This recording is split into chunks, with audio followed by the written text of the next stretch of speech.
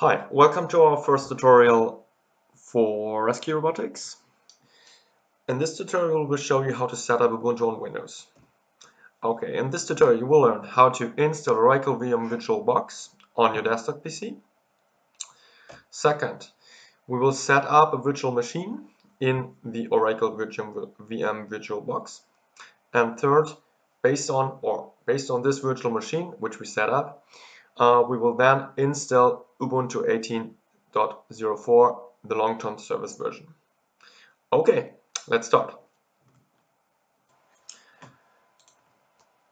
Okay, so first step is to get the Oracle VM Virtualbox. So let's simply Google for it, for example, and we can find it here directly. So we then simply download our VirtualBox. We have to choose our operating platform. So in this case, we have Windows operating platform. Of course, if you have OS operating system, then you can use also this. And if you could also have these VirtualBox for Linux distributions. However, if you have already a Linux distribution, you won't need any VirtualBox. Okay, let's get the Windows source, and now the download starts. Okay, now after the download has finished, we can now simply start the execution and start the installation. So we simply click through the installation process. For example, here we should add all normal installation things. We can choose here our installation folder, and then we can go on. We can have an entry on our desktop. We don't need this. We don't need this necessarily. Oh, we need this. Then we simply can go on and install everything. Okay, that's going fast.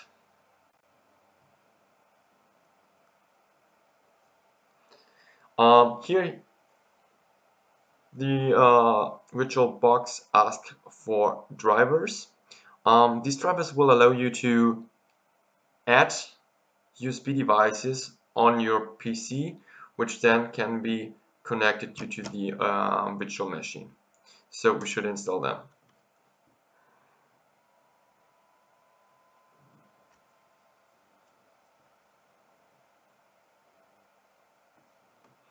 Okay, let's finish. Okay, now we have opened our VirtualBox.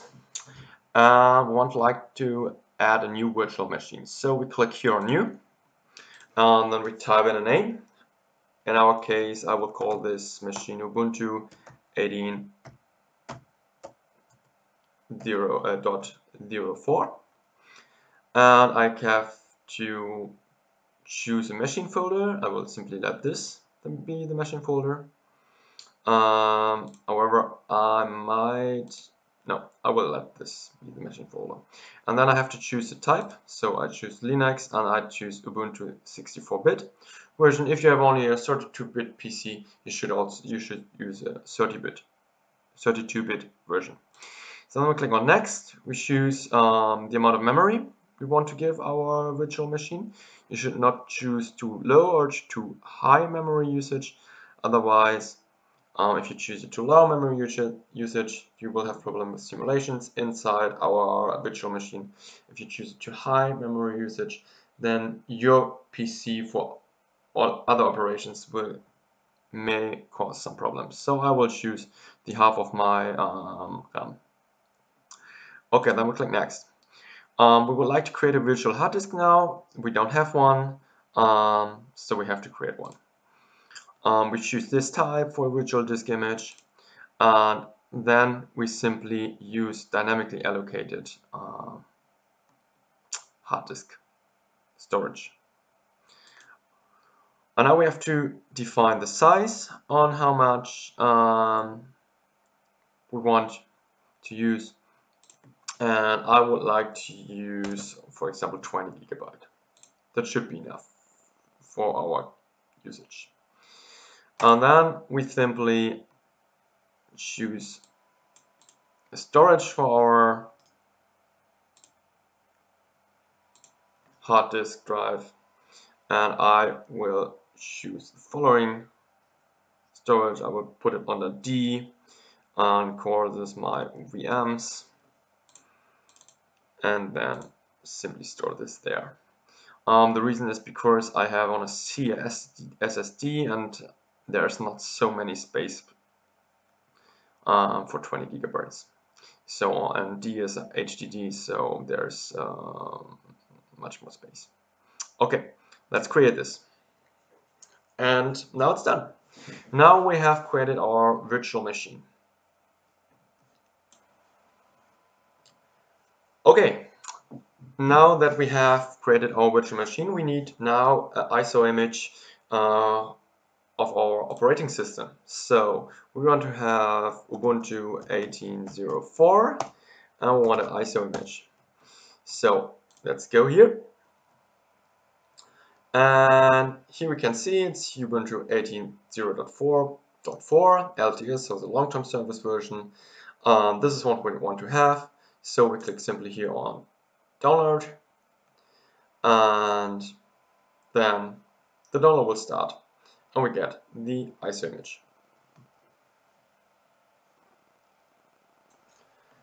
Okay, now our file, our ISO image of Ubuntu 18.04 has been downloaded. So now we can go back to our virtual machine and we can start our virtual machine. So now we wait until the virtual machine has set up, and now we have to choose our drive. Okay, so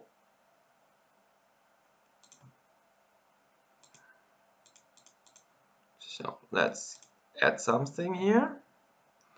And we can add this here by going on to downloads, ISO image, and here we go. Okay, so now we can start. And now the virtual machine starts. We can make.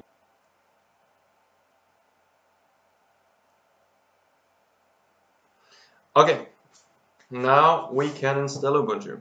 So if we choose our language, so I will choose English. Then we can simply click here on install Ubuntu.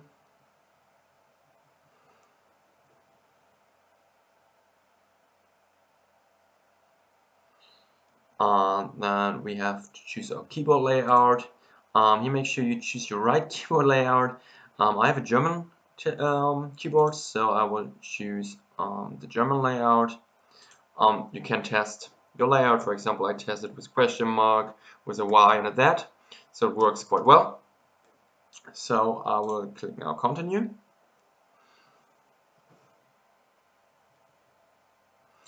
Now I have to choose the installation. So I would like to have a normal installation, and I would like to download updates while installing Ubuntu. So I will click simply continue.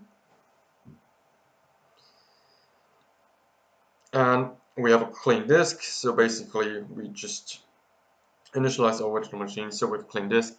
So we choose erase disk and install Ubuntu. So and then we can start our installation. Now we have to wait again.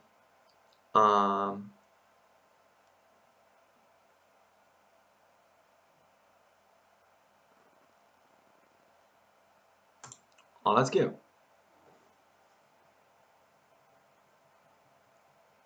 So we have to choose a country. For me it's Berlin for the time.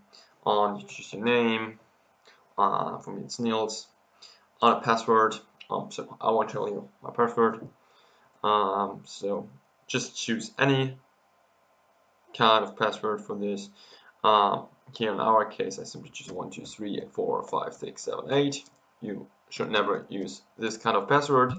However, here it will be enough. And now the installation begins.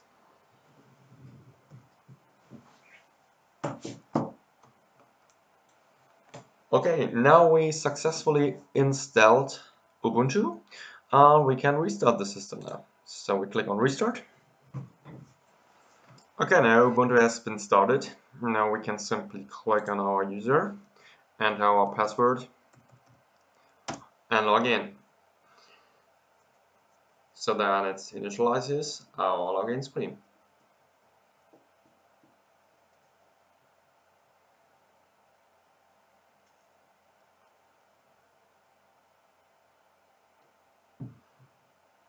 And here we are. So basically that's it. So he will go over what's new in Ubuntu, and then we're done. Okay. So we see each other in the next session, and this next session will be about how to install OS, the robot operating system, on Ubuntu. So see you then.